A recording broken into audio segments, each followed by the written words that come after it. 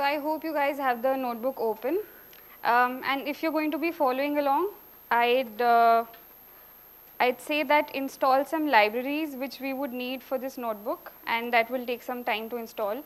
So while we are getting acquainted, just do these installs. Okay.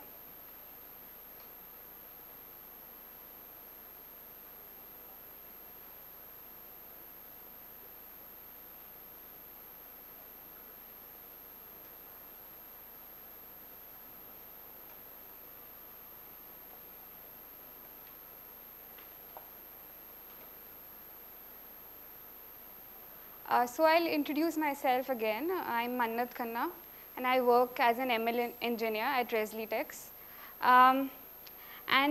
Today I'm going to be talking about data loading and visualization, and we're going to be using the concepts that we've previously discussed about X arrays, why do we use them, doc typing, good code practices. So you will sort of have a practical demonstration of the sort of coding that we do at Resli-Tex, and related to the geophysical domain.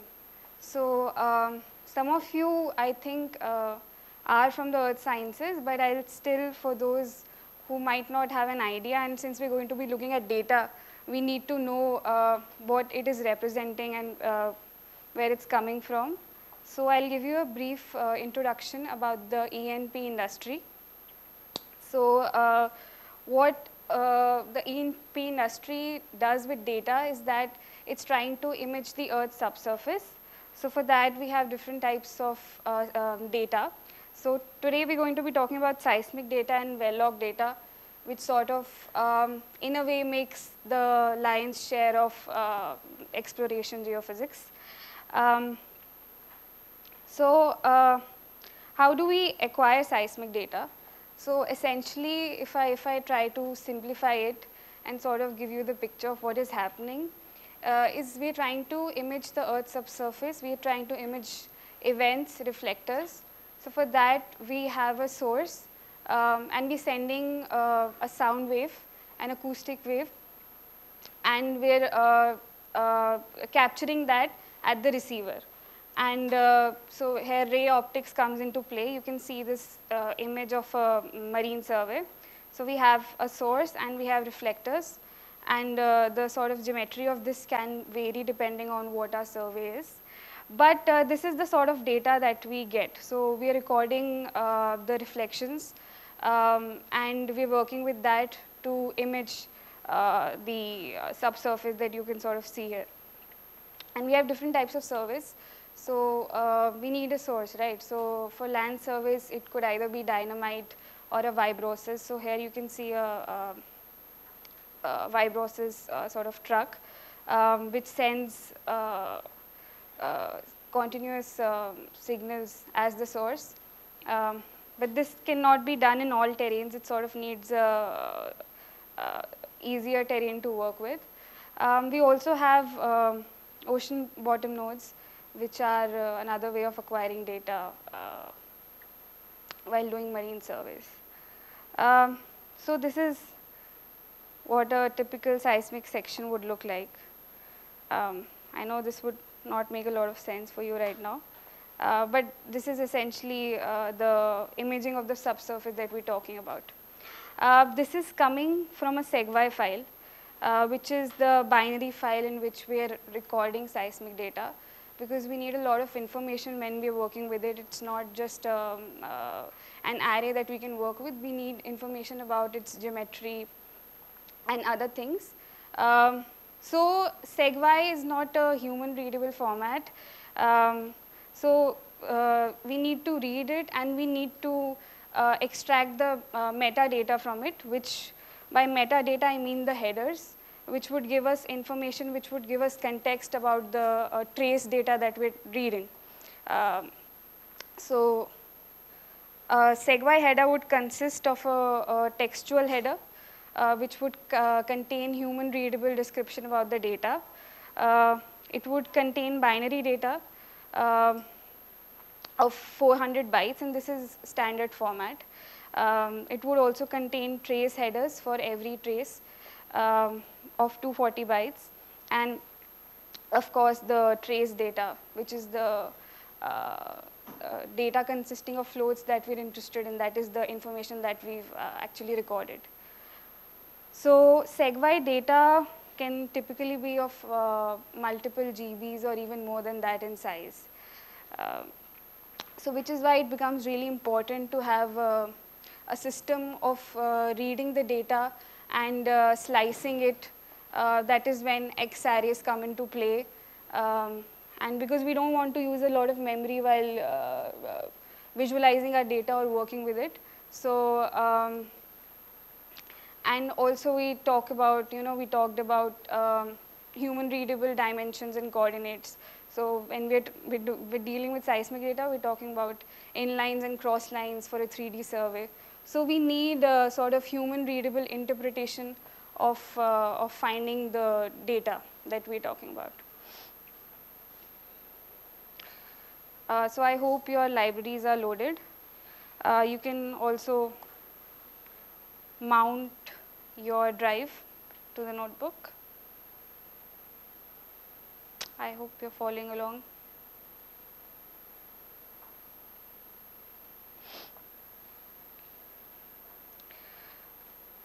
And just make sure that the base directory here is contains, like here it contains the name of the folder in which you've put the notebooks and the data. You can just copy that path to here. So in my case, I've kept it in this particular folder. Your workshop data should be there.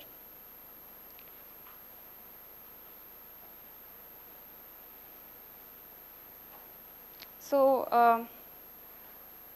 Colab comes with certain libraries, but when we're talking about geophysical data, we're getting very specific with the sort of files that we want to read.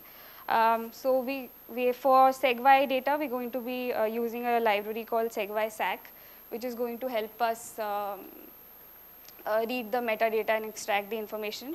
And of course, we're going to be converting it into a format that is suitable for us.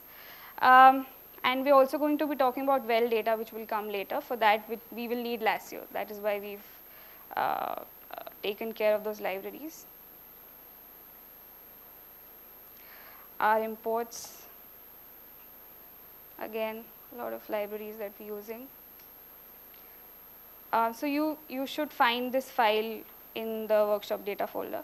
So it's a sample segway seismic file that we've put there. And we're going to load it and visualize it and do indexing and slicing.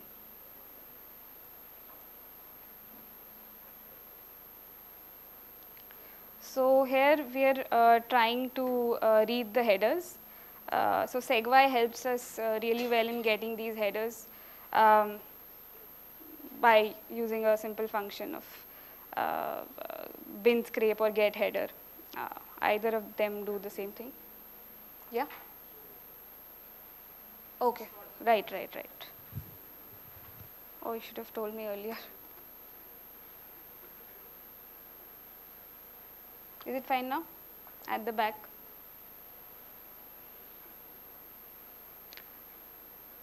So we've read the episodic headers here. This is what it would typically look like. I'm using segway SAC to get it. Looking at the binary headers, so it contains information regarding the trace, the samples. Whatever information is there in the file, we can get from here. Now we're looking at the trace headers. And this information is essential in order to look at the data. Without these headers, our segway file is sort of useless to us.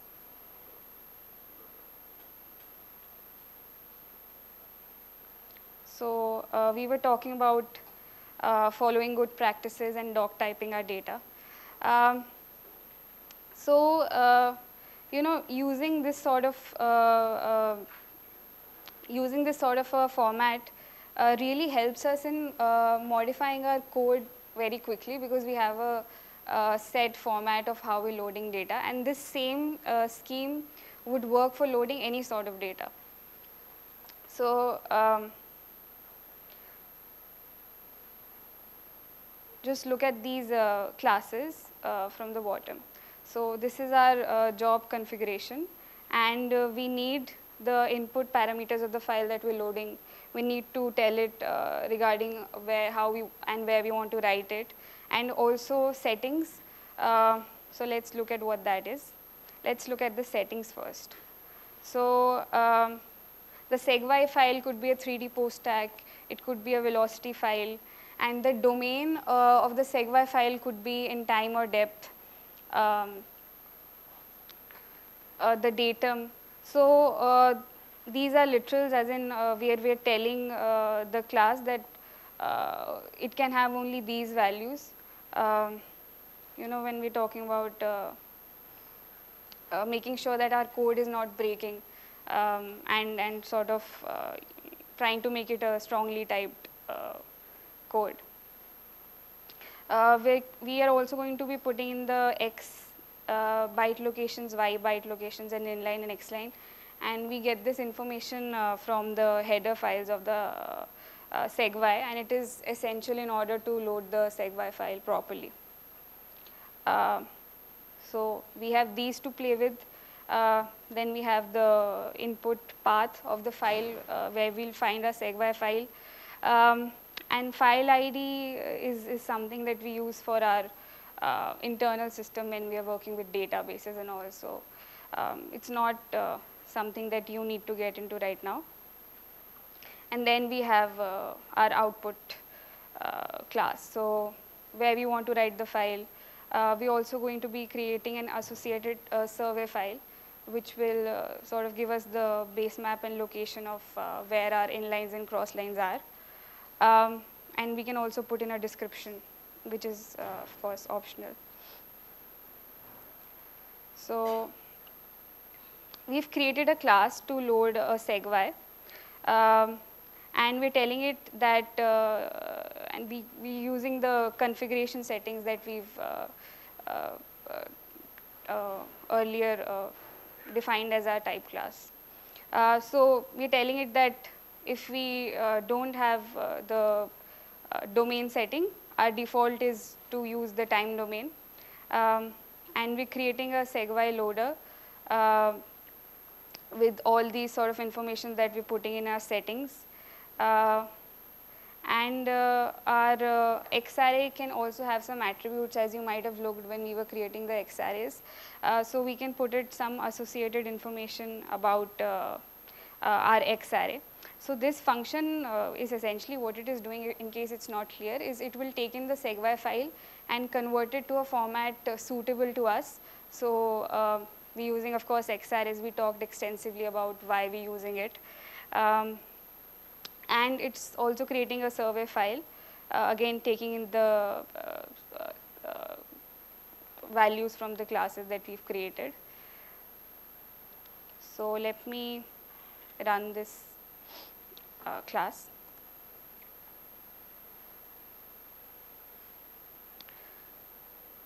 So it's not, yeah.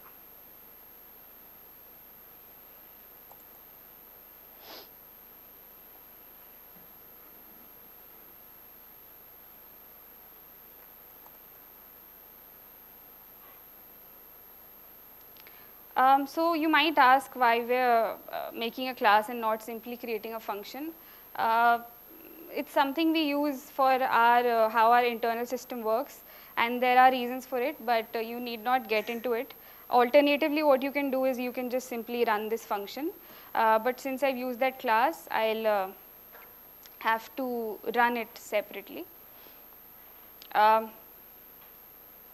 Okay, let me just run it and come back to it, because it will take time to convert it. You can also run these cells because it will take time to load the segvi and convert it. Okay, so this is where we are running the function. So it will take a couple minutes, it will take 4 or 5 minutes. So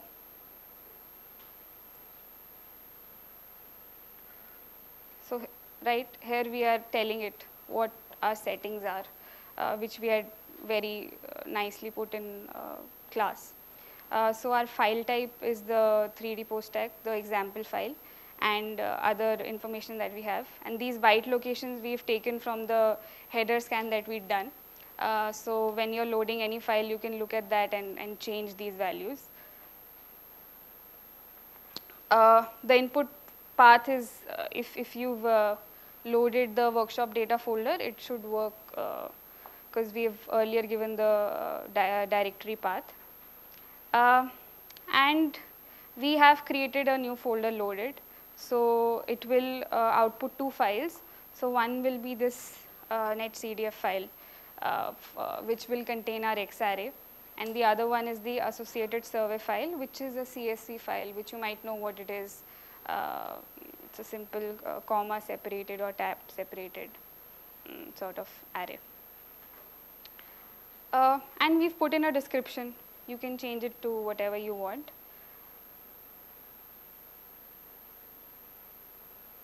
So how many of you have actually looked at a segue file before in a software or Python? Yeah. So you know that it's an entire process to load a segue in itself. But this sort of segue stack is a very helpful library if you are planning on doing ML projects related to seismic. So you need to read those segue files into your notebooks or wherever you're working. So you can look at the headers and load that file. And of course, we encourage you to use X arrays.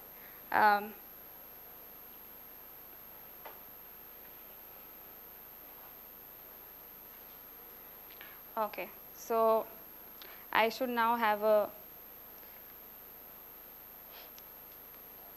.nc file here also. It will take a minute to show up. So it was a big file. The original segue was 1 GB. And this NC file is also of the same order. So now what we're going to do is we're going to load this netcdf file that we created using Xarray and look at it. And here you will be able to see all those concepts that we talked about and sort of see the why they're so useful.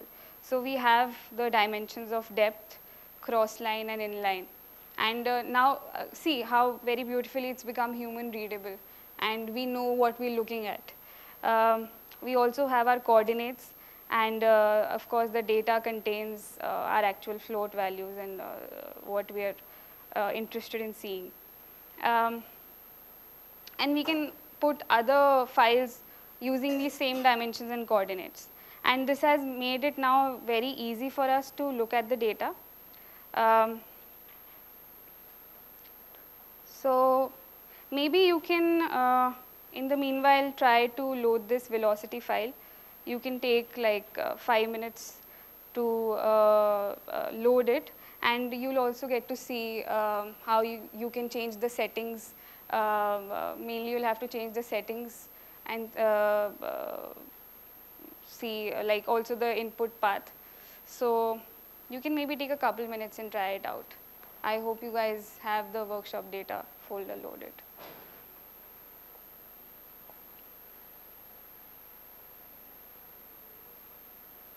So you can look at the code above and do it. And in case we're not able to figure it out right now, we'll put the solutions of this here. And you can look at a sort of different file and see how that would look like.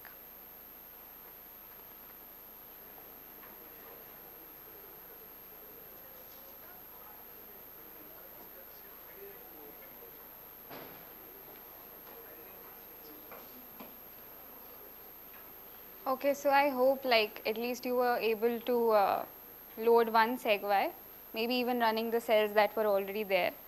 But of course, you can play around and load it. Like the notebook contains a very nice function to load segue and convert it to Xarray. So you should be able to. Okay, okay. So you can go to the 001 notebook, and at the end you will find a hyperlink of data. That is the path to the workshop data folder, in case you have not found it. So you can play around with that later. You guys have the notebook, so you will have the hyperlink. So let's move on. Now we are moving on to visualization using our X arrays. So let us first look at the survey file that we created.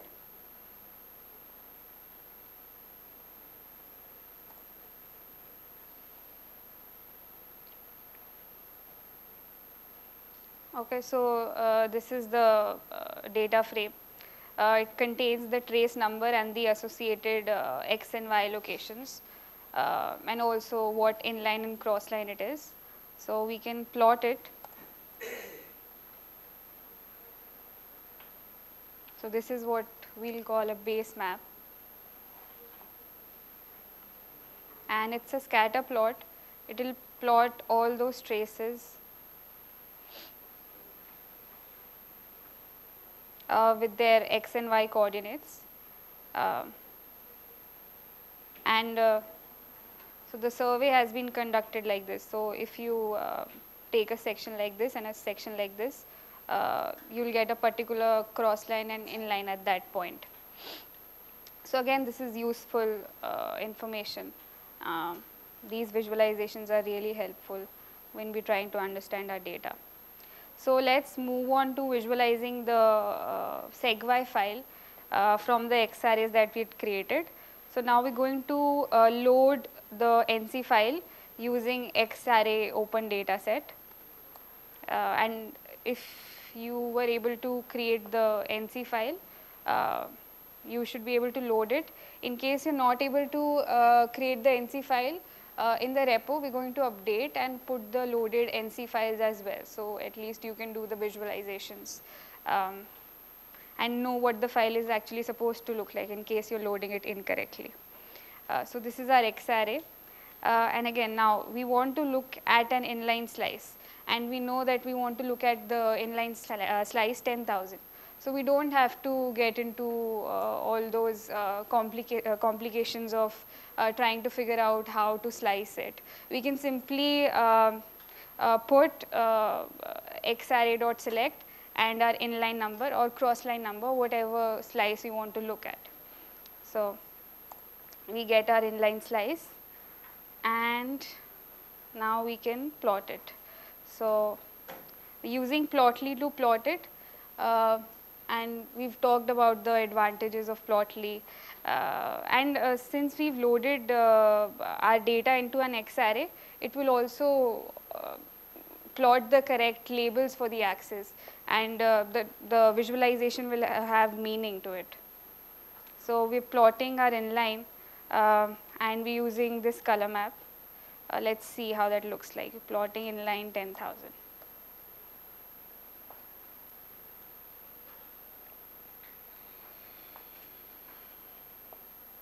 So it takes some time, but you can see that the array I have taken is inline slice data, and I have transposed it.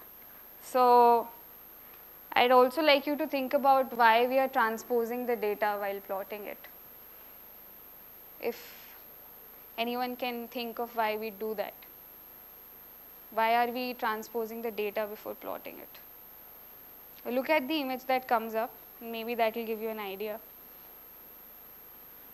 Look at the axis, which axis is plotted where.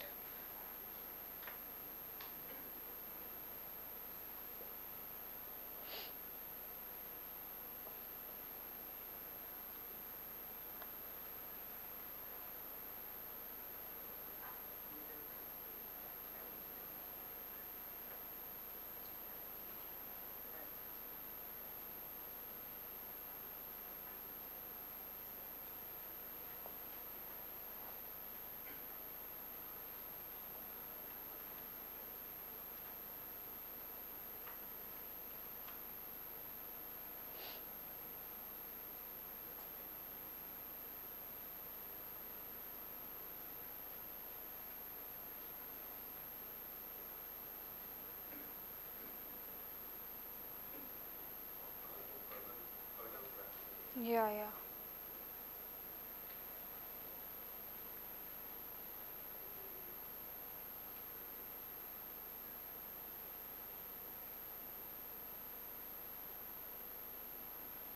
So, let's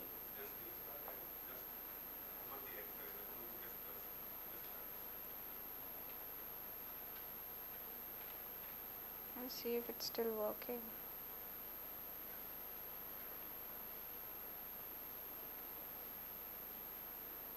It should work.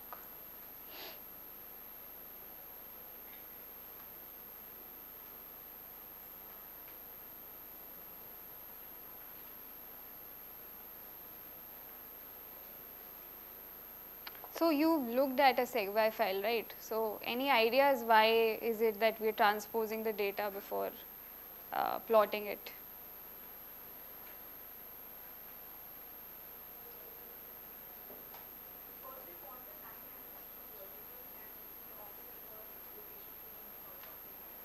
Yeah, and why would we not get that if we don't do the transpose?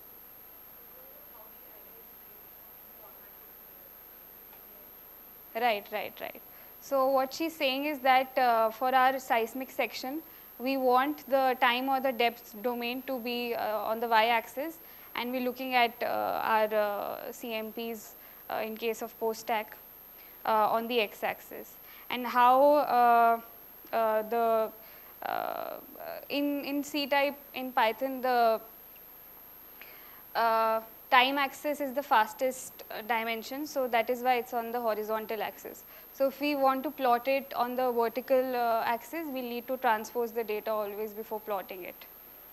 So we can see that we have our image. So this is in line 10,000.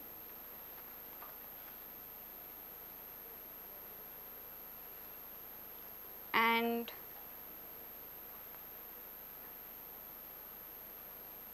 so, of course, this you will not be able to actually make sense of this image because there are a lot of pixels in the trace, and we are not plotting it with that much resolution. So you can play around with the height of the image because you might know about aliasing. So we need to make sure that the information that we want to look at, we have at least twice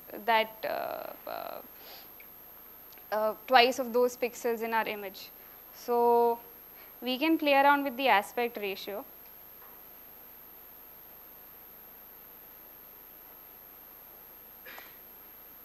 But this is a bigger image, so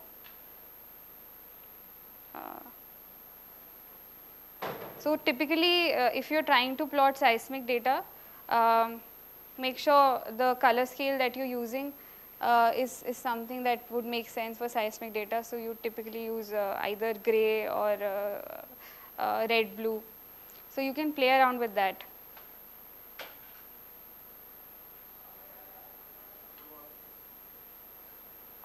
Sorry?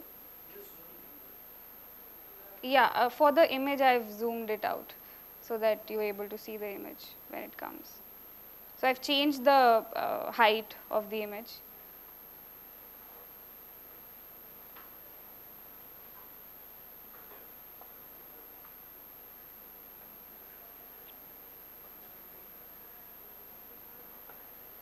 Even with Plotly, it's pretty heavy duty to plot it.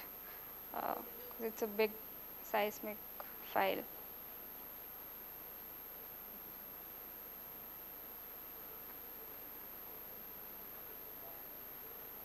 Again, it's crashed. So you can play around with this. You can also play around with Zmin and Zmax, and maybe look at the data itself.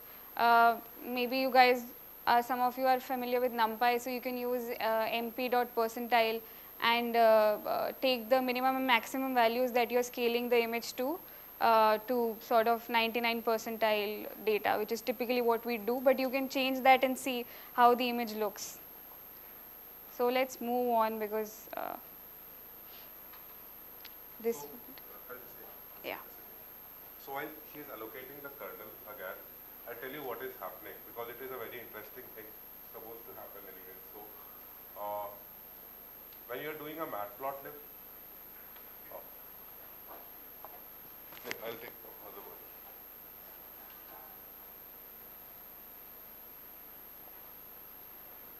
Hello? Better? Yeah. So when we have matplotlib, right, you make a plot on a Google Colab.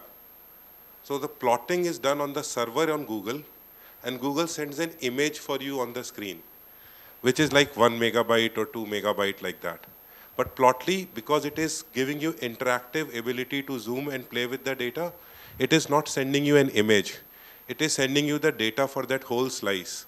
So if the slice was, say, 2000 pixel wide and 1000 pixel long, that's 2 megapixels multiplied by 4 bytes for each pixel. So that's 3200 byte, 3200 multiply, how much was it? 2000 or 2 megabytes multiplied by 32 again.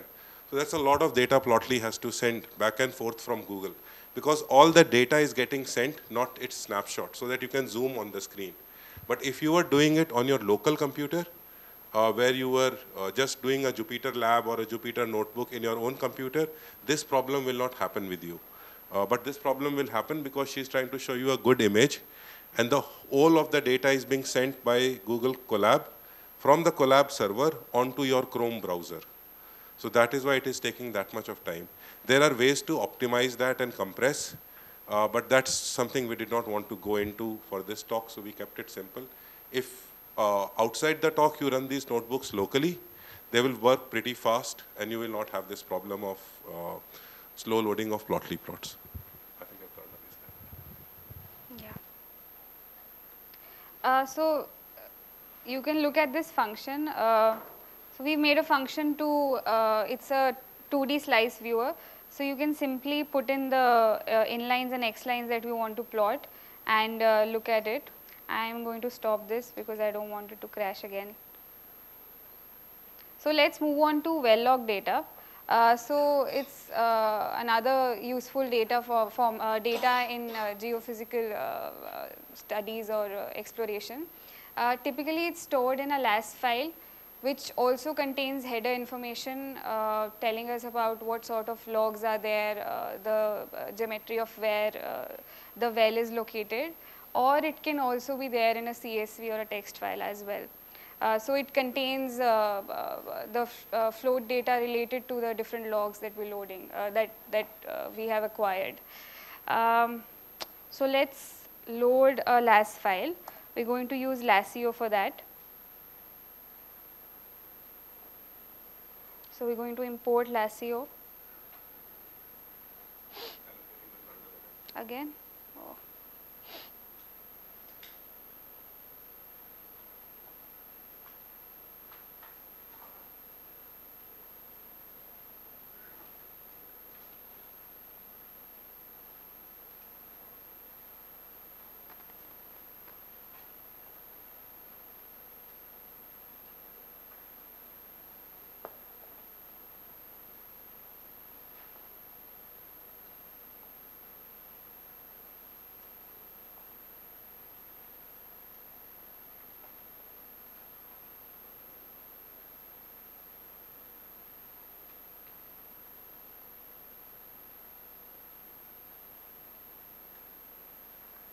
So in the meanwhile, let us look at these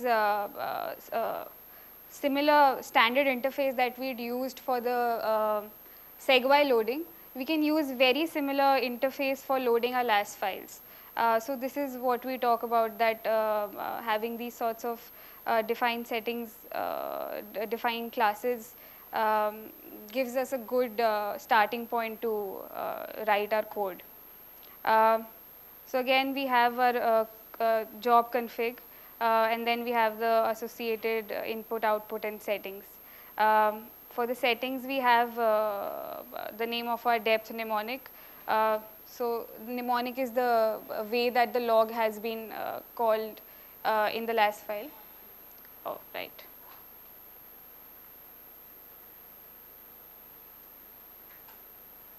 Good enough, I think. and we have the logs that we're going to be loading.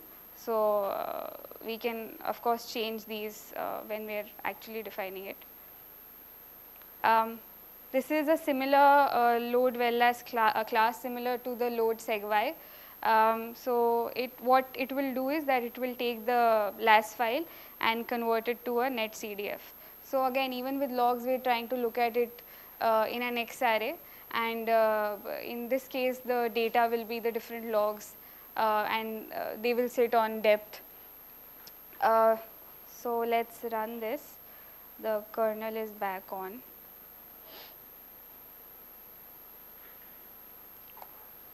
Before doing that, we'll also look at the headers of the LAS file. There's a LAS file already in this folder, and we're looking at the LASIO headers. So we're looking at what curves are there. So with LASIO, using dot curves, we can see what logs are there, and we can also look at the headers. So let's create that summary of the LAS file. So these are the data frames we've created, and again, they contain information about what curves are there in this particular DF1 and the headers in this one. Okay, so let me run this.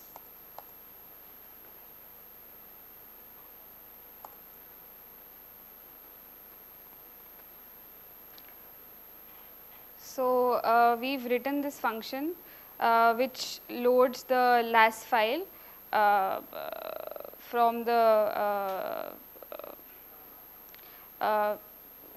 using this class. It takes in the LAS file and gives the NC file. So I'd like you to look at the 4 LAS files that are there in that folder. So we have these files, and we're going to load it using this function. So for all the files, we're going to run the function load well as, and that should convert our 4 LAS files to 4 NC files, which we can then visualize. So this happens quicker because LAS files are not as heavy duty as segway files. These are particularly some MBs. You can look at the converted NC files are some MBs, so the job has run quicker. Now let's move on to visualizing the well logs. So for our platform, we use Plotly because of course it is compatible, but today we're going to be using matplotlib to look at some of the styling that we can do, because there are certain things that we need to keep in mind when we are plotting log plots. So if you're doing any sort of projects with well logs and you're working with modifying the data or processing it, so of course you'll need to look at the logs and see what changes that is doing. So these well log visualization functions will come very handy when you're trying to do any projects by yourself. So you can always look at them in this notebook. So we're going to load the well logs from our net CDFs, which are there in this folder. So we're going to load one of them. We're loading well 15 and F1A. So this is the data frame. Let's look at the X array. So it has all these logs sitting on the depth coordinate, and again the dimension is also depth in this case. Less complicated than a segway file. So let's see what logs we have in this particular well. Okay, so now we want to plot these logs. So how many of you have seen like what a log plot looks like for a well? Okay, so you'd know that we need to make sure of certain things. We need to make sure that the depth axis is going from minimum to maximum, because that is we're going inside the earth, and it needs to sort of represent the logging that has happened while we've acquired the data. So so we have this function. and this particular function is taking in reading it different logs and then plotting it, and we've done it in this way so that we can style the different curves, and we have sort of some flexibility of what limits we want to give to the x-axis and how we want to look at the curve. And sometimes we it's not necessarily standard that we'll plot from the minimum to the maximum value. We need to have some information about what log we're looking at and how we want to look at it. Sometimes we're going to plot it on the log scale, or otherwise more commonly we're going to plot it on a linear scale. You can of course play along, play with this function and have styling for your own self, but we've written it in this way so that you can have flexibility of styling the particular log by yourself, and it has a counter, so you can add more log curves and the code will work the same. So we're using a particular function to look at the gamma rays. So we'll using variable color plots, because that sort of gives a quicker visualization of where the gamma values are high, and that would typically give us some sort of information, okay, that this is the depth interval that we're interested in. So let us look at how the log plot looks like.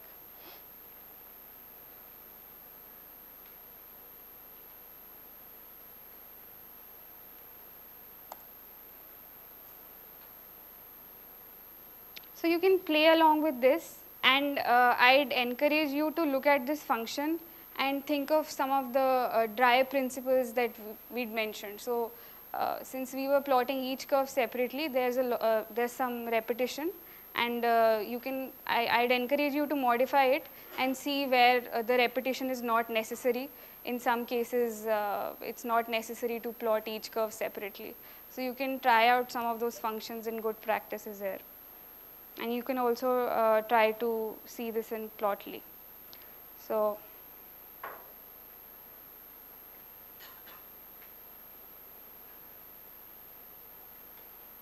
this is our log plot, and this is raw data, so it has some spikes. So there are 4 wells that we've provided, so you can try to plot them by yourself. Maybe take a couple minutes, look at what the function is, what it is doing, and just simply change the well name and try to plot a different well. You can try that, it's pretty simple.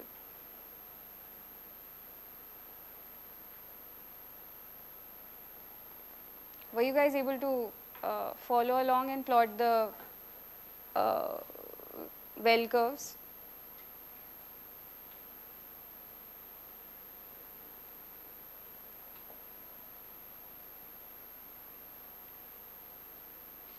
Because we're going to be using these wells in the next exercise when we're doing ML.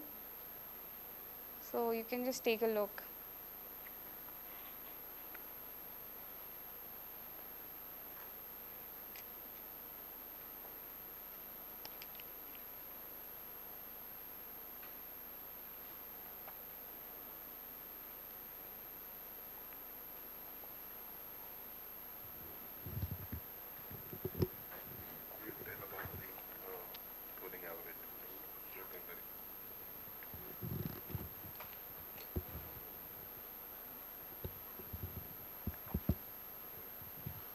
So I know a lot of you were not able to get the Google data uploaded. So other than just the solution notebook, what we will also do is put a small video on YouTube, again, where we would show you what needs to be changed to load the data. We'll post it on our LinkedIn post. You can get the link from there. And also our YouTube channel will have that video. So whatever we discussed, I think IITB is going to publish some of it. But some of the things we were not able to cover because of shortness of time, we would post solutions so you don't have to wonder. We'll tell you exactly what steps you need after you have uploaded the data to Google to replicate whatever has been done now and whatever Nipul is going to show. So don't worry, just tag along, see what is happening. And you can look at that video and resume doing yourself. And Also, we are going to put a post out at the end of the conference to get a feedback. You can let us know if needed. We would do a couple of small online sessions where whoever is interested can join, and we can help them finish the exercises and get some more one-on-one time with you also. All right? Okay, so let's move on. So we can see that there are some spikes in this data, and when we want to use it further for any sort of project, but right now for our ML project, we want to get rid of these. And these could be there for a multitude of reasons. So of course, when data is being recorded, it's not perfect. So the well logs could have some NaN values. The amplitudes could also be spurious. So we'll need to correct for that. And it could also be the fact that the sensor was not working for a particular interval, so which is why those spikes have been recorded.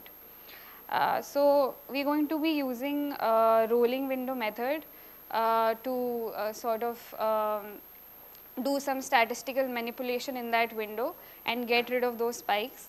So we can do different sorts of manipulations, but in this particular case, we're going to be using the Z-score and using it to get rid of those spikes in that particular region. So it's going to be taking that window, looking at what the outliers are for that particular window, and then we're going to be getting rid of them. So let's run this function. So we are taking values till 2 sigma for the window that we want to keep, and then removing all outliers after it. So if you know about normal distribution, that is what I'm talking about.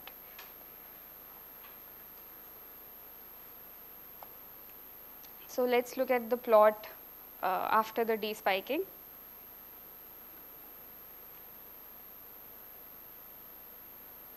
So you can see here some things were off.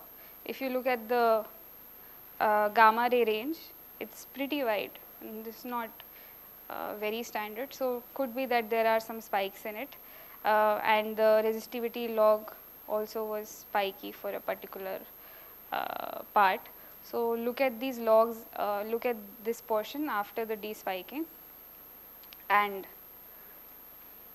yeah, so for the resistivity you can see that the spikes are gone, and let us look at the range of the gamma ray log. So now it seems close to more standard. This is one example of the pre-processing, but like I said, it's statistical manipulation of dealing with outliers. So you can look at this function, go through this function, and maybe use a different technique. If you're using a rolling window technique, maybe do some different sort of statistical manipulation. So I hope this gave you guys some idea of how to load and visualize geophysical data when you guys are trying to do your projects, and also gave you an idea of how we deal with data when we're doing our projects and building our products. So are we breaking now?